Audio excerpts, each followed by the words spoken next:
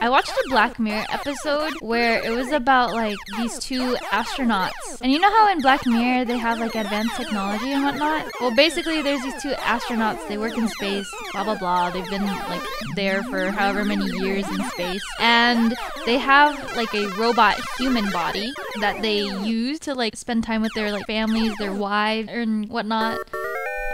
Back down on Earth. And yeah, so like basically on the spaceship they can mentally port into like a cybernetic body of themselves back down on Earth, and then they can basically, it's like porting their conscience into that body, and they can basically spend time with their wives, their kids or whatever. They have families, and then at the end of the night they just return back to like the pod and go back to their spaceship. But then one of the astronauts has like his family murdered and his body destroyed, and they can't make him, like basically it was like a house break-in. So his family got murdered along with his like cyber body, and they can't make him another body because those bodies were made while he was on Earth. And basically he's super depressed because he had to witness his family getting murked, his wife, his 2 kids. So then the other astronaut was like, damn, like I feel bad for you. Maybe why don't you try borrowing my body and enjoying some fresh air? So then he borrows the astronaut's body. He meets the astronaut B's wife. So astronaut A takes astronaut B. He borrows his body, gets some fresh air. He meets his wife, right? And the wife like basically comforts him, like telling him like, you know, like it's okay, blah, blah, blah. And then he comes back and he's like, hey, that felt really good. You know, that felt great. But then he asked if he could do it like one more time. You know, it was nice. Like if he could paint something. So they make an arrangement where I think like once a week he gets to use the guy's body to go back down to Earth and start like an oil painting or something. And as it's happening, the guy starts developing feelings for astronaut B's wife. Astronaut A is feeling some type of way for astronaut B's wife. And at first he like, there's like a moment where he like kind of like hugs her from behind, right? And then she's like, no, like stop it. Like you're not, you know? And then they even have, astronaut B has a wife and a kid, right? The son. And there are like, you see moments where astronaut A kind of parents astronaut B's son. And it's kind of strange. So it gets like more tense as time goes on. And astronaut B, while he's in space, because they like kind of go on and off. So while someone's doing a physical, the other person is using the space bod that they now share. Well, astronaut B goes into astronaut A's room and finds a drawing of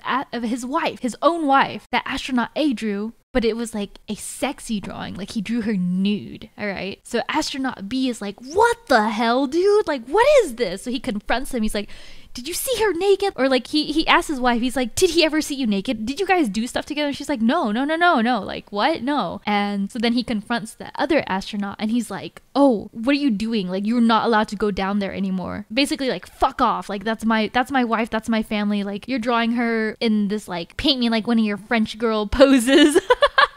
And then, you know, it gets tense because basically after that, astronaut A goes crazy. Like they get in a fight and he goes like, I think he like knocks him out. I forget what happens, but then he goes back down to Earth in astronaut B's body. And basically like the last things he said to him was like you don't understand, like basically like you don't understand my grief or whatever. So then he murders astronaut B's entire family, wife and son. And he goes back up to space and you just see him sitting there at the table. And then astronaut B wakes up and he's like, what did you do? Right? Like, so he runs and like basically he transports his mind back to his body and he discovers that his family was murdered by astronaut A. So he goes back and the episode or the show basically ends with them like staring each other down. Broken men. It was awful.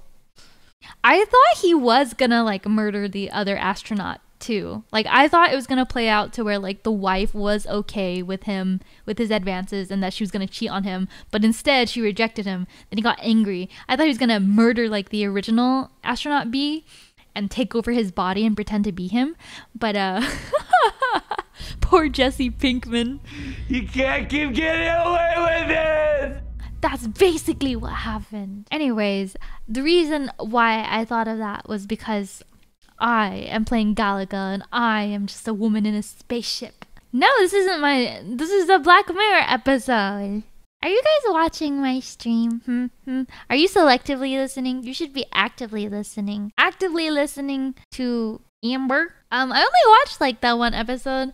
I don't know. I feel like I don't really like it wasn't that good to me. Some of the episodes I was just like, I guess I don't really like the style of. I like the idea of Black Mirror, but I don't like the style of or like the story, the writing.